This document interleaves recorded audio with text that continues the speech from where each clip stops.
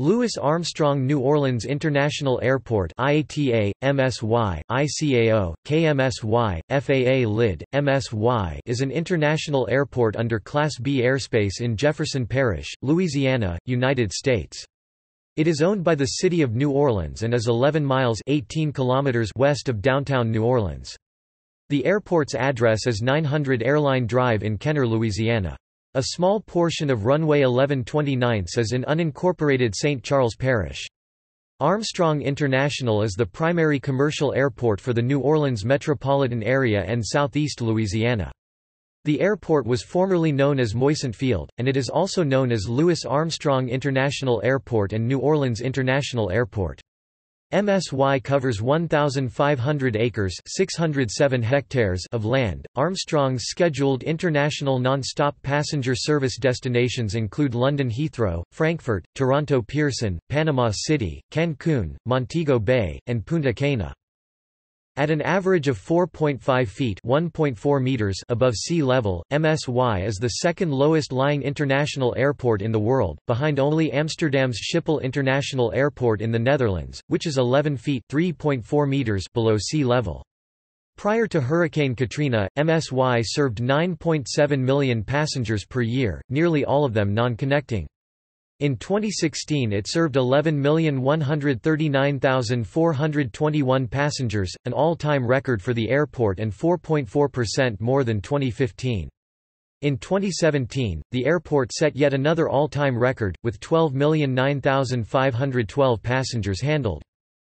MSY opened after World War II, replacing the older New Orleans Lakefront Airport, which kept the new and new airport codes and now serves general aviation, as the city's main airport.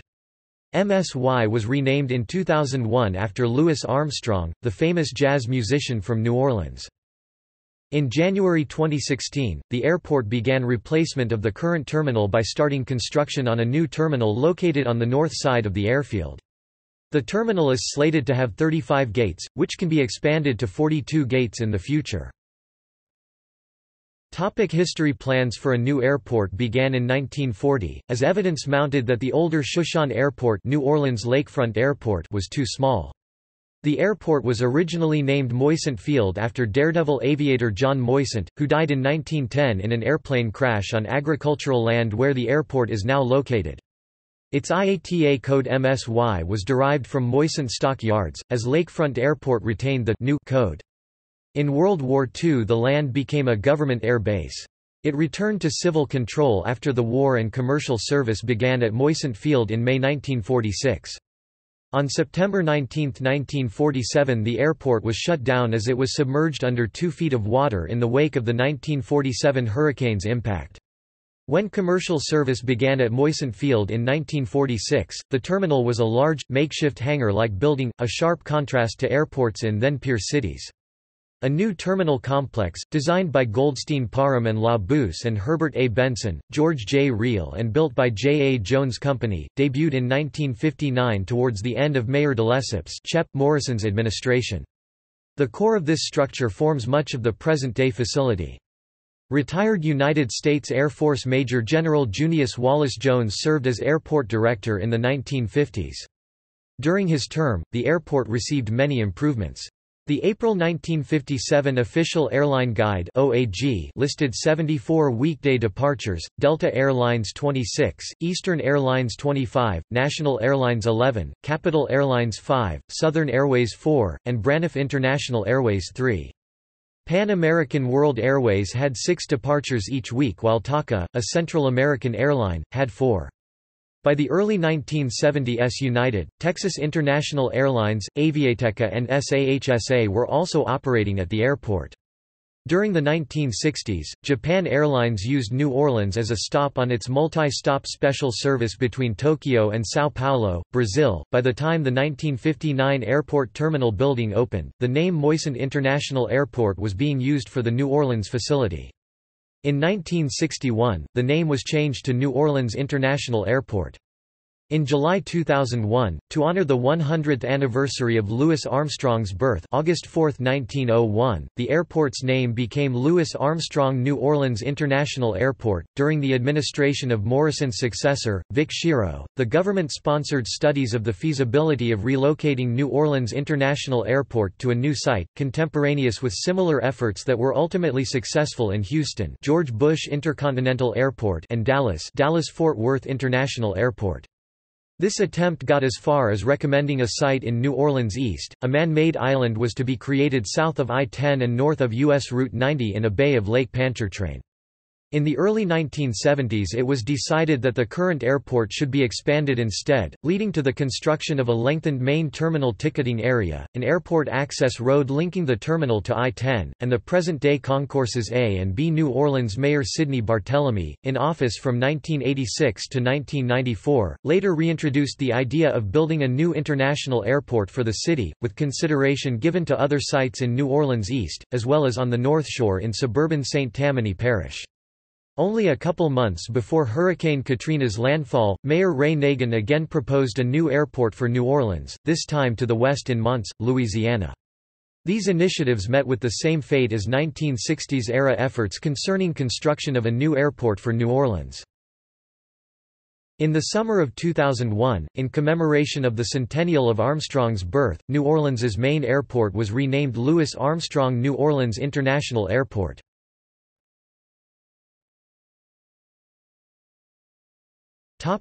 Post-Hurricane Katrina capacity restoration. MSY reopened to commercial flights on September 13, 2005 after the devastation of Hurricane Katrina the previous month, with 4 flights operated by Delta Air Lines to Atlanta and a Northwest Airlines flight to Memphis. Slowly, service from other carriers began to resume, with limited service offered by Southwest Airlines, Continental Airlines, and American Airlines. Eventually, all carriers announced their return to MSY, with the exception of America West Airlines, which merged into U.S. Airways 2 weeks later, and international carrier TACA. In early 2006, Continental Airlines, since merged into United Airlines, became the first airline to return to pre-Katrina flight frequency levels, and in September 2006, to pre-Katrina seat capacity levels. All international service into MSY was suspended while the FIS facility was closed post-Katrina. The facility reopened to chartered flights arriving from London, Manchester, Bournemouth, and Nottingham, UK, all carrying tourists in for Mardi Gras and set to depart aboard a cruise liner. In May 2010, AirTran announced new daily non-stop service to its hub in Milwaukee utilizing Boeing 717 twin-jet aircraft, which then commenced on October 7, 2010. This route marked MSY's first all-new city edition since 1998. AirTran was acquired by Southwest Airlines, which in turn began operating the route. In November 2010, United Airlines announced resumption of daily non-stop service to San Francisco, the largest pre-Katrina domestic market that had yet to resume service to New Orleans. On July 16, 2012, Spirit Airlines announced non-stop service from Dallas-Fort Worth to New Orleans, commencing in January 2013. Spirit became the first all-new domestic carrier, and second all-new carrier overall after WestJet to announce service to MSY, since 1998. MSY served 9,785,394 passengers in 2014, exceeding for the first time in the post-Katrina era the total passenger count of 9,733,179 achieved in 2004, the last full calendar year prior to Katrina's landfall in August 2005. A new record passenger count was set by the airport in 2015. 10,673,301 passengers were served, eclipsing the earlier record of 9.9 million passengers, set in 2000.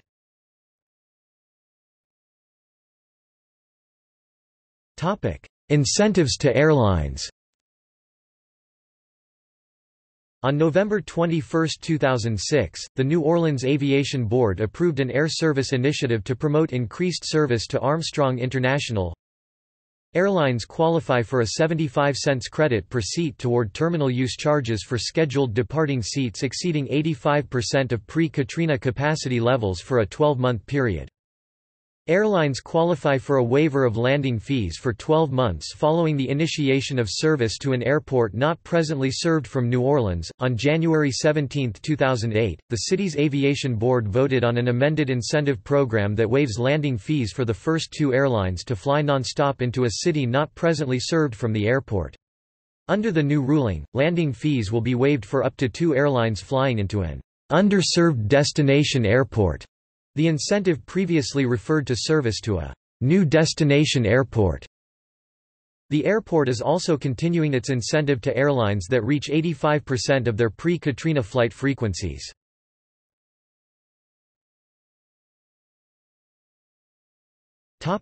International service. As of December 2018, Armstrong International has non-stop flights to Canada, the Dominican Republic, Mexico, Panama, the United Kingdom, and Germany. Vacation Express offers seasonal flights to Montego Bay and Punta Cana operated by Swift Air. Delta Air Lines and United Airlines also offer seasonal weekend flights to Cancun as well. Air Canada Express has been providing flights from Toronto Pearson since October 2010. Choice Air began non-stop service to San Pedro Sula, Honduras in December 2016. British Airways and Condor Flugdienst have respectively announced scheduled flights to London and Frankfurt beginning in March 2017 and May 2017. British Airways has now begun their new service and is operating Boeing 787 Dreamliner aircraft on their non-stop route to London Heathrow Airport, while Condor is flying Boeing 767-300 aircraft non-stop to Frankfurt. National Airlines offered flights to Amsterdam, with advertised future service to Paris, Orly and Frankfurt in the late 1970s. Amsterdam was terminated soon after Pan Am acquired National in 1980, with Paris and Frankfurt never launching. In 1982, British Airways previously used Armstrong International as a stop on its route between London Gatwick and Mexico City.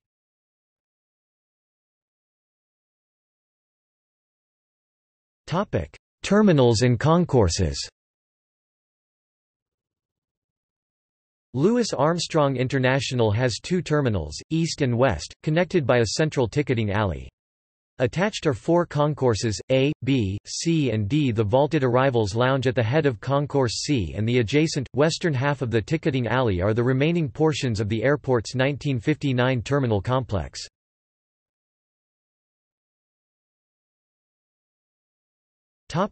Concourse A. Concourse A opened in 1974 and has 6 gates, A1, A3, A5, A6, A7, A8. Most recently home to Northwest Airlines since merged with Delta Air Lines and U.S. Airways since merged with American Airlines, this concourse is closed until further notice.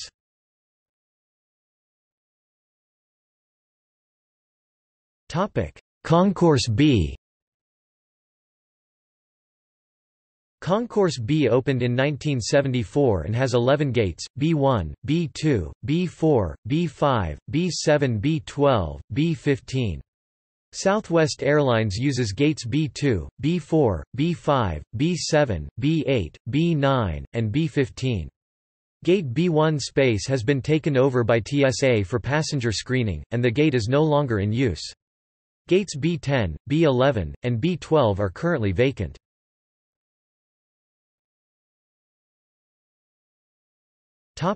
Concourse C.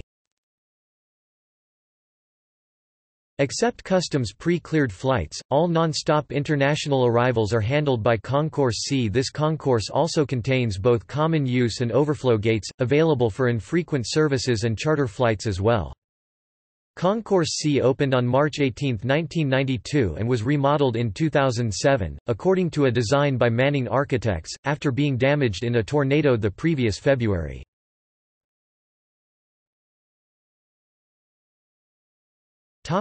Concourse D. The newest Concourse, D, opened on December 23, 1996 and houses a Delta Air Lines Sky Club in between gates D2 and D4, the sole such airline club remaining at Armstrong.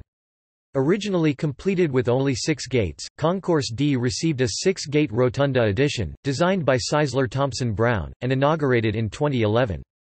This rotunda includes gates D7-12. Concourse D has 12 operating gates, D1-D12. Delta Airlines gates D2, D4, D6, D8, D10, D12, United Airlines gates D1, D3, D5, D7, D9, D11, and Air Canada Express gate D7 operate from Concourse D.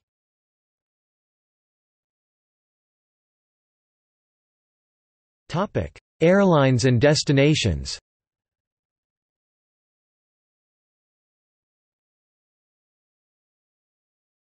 Topic: Passenger.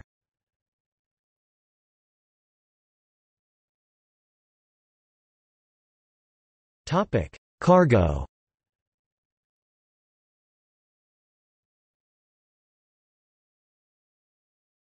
Topic: Statistics.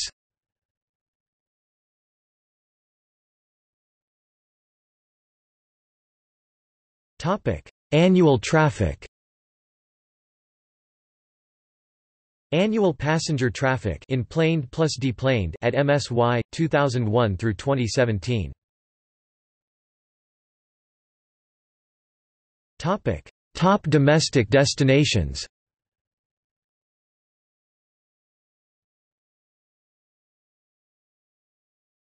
Topic: Accidents and incidents. On November 16, 1959, National Airlines Flight 967, a Douglas DC-7 flying from Tampa to New Orleans crashed into the Gulf of Mexico. All 42 passengers and crew were killed.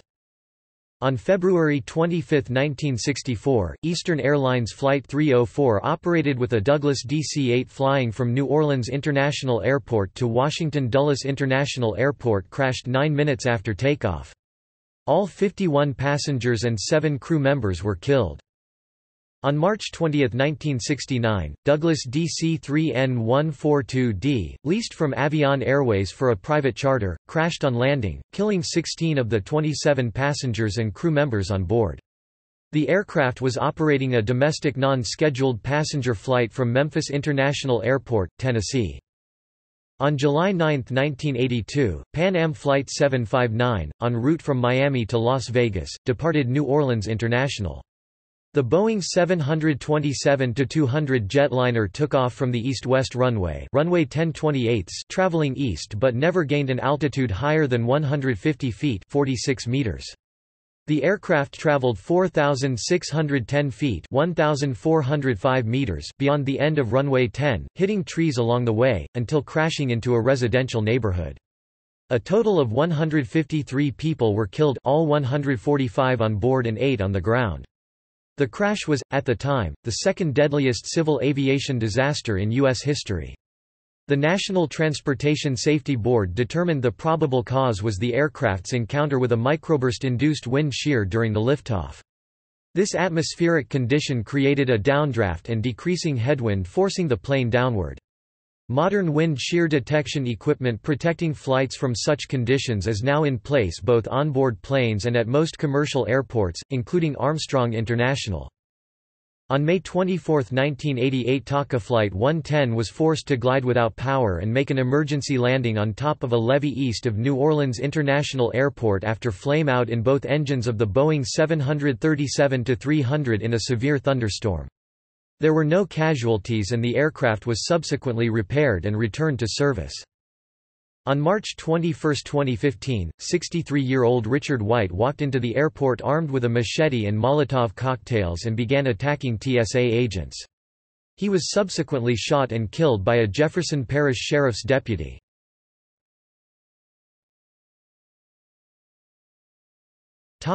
Hurricane Katrina.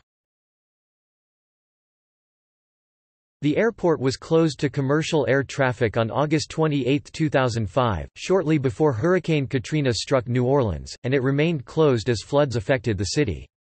The Associated Press reported on August 31 that MSY would receive humanitarian flights, and that the airport has no significant airfield damage and had no standing water in aircraft movement areas. Although the airport did, as the article put it, sustain damage to its roofs, hangars and fencing. In early September, the airport opened only to military aircraft and humanitarian flights, and served as a staging center for evacuees. The airport reopened to commercial flights on September 13, 2005.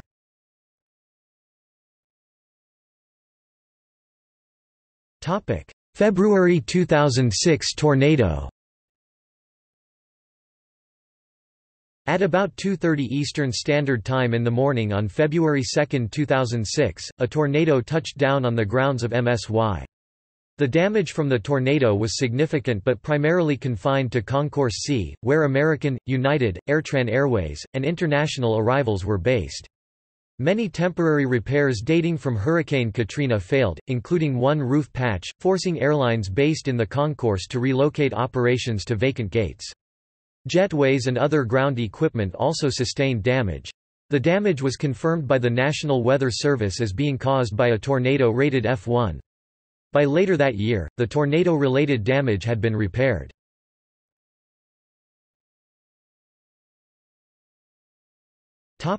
Ground transportation.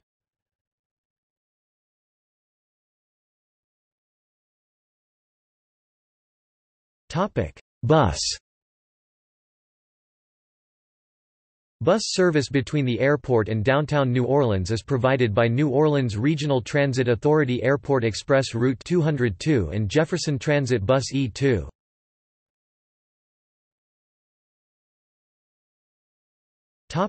Hotel shuttle. Airport Shuttle has services to most hotels and hostels in the Central Business District of New Orleans for $20 per person one way and $38 per person round trip.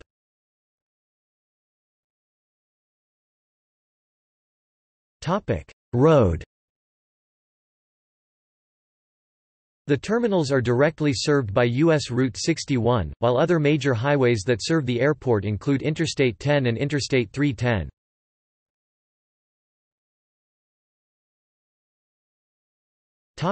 Future plans.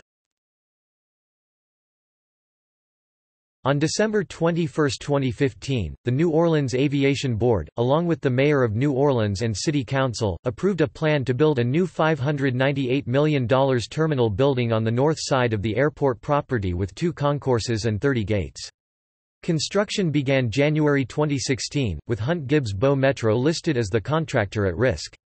The terminal was scheduled to be finished in October 2018, 5 months behind the originally targeted completion date of May 2018, which would have been in time for New Orleans' 300th anniversary. Because of faster-than-expected growth at the airport, in March 2017 the New Orleans Aviation Board voted to add an approximate $178 million expansion to the new terminal complex, bringing the total construction cost to $993 million, adding a third concourse and increasing the number of gates to 35. With the additional expansion, the anticipated opening date has been moved to February 2019 so that the entire complex can open at once. Due to a main sewer line issue, the opening of the new terminal has been pushed back to May of 2019. There will be a centralized security checkpoint with all new shops and restaurants behind the security checkpoint, including a number of restaurants run by local chefs. A new garage with 2,190 parking spaces is also planned, along with a new, privately funded airport hotel. Airlines flying out of MSY have also, at their expense, funded the construction of a $39 million fuel system. A new 4-lane access road to the airport will route to I-10 via Loyola Drive. The plans call for demolishing Concourses A, B and C of the existing Southside Terminal complex, while repurposing Concourse D for charter services and administrative offices. The airport currently has 34 gates but only uses 30 gates. The new terminal is designed for 35 gates, with an option to expand to 42.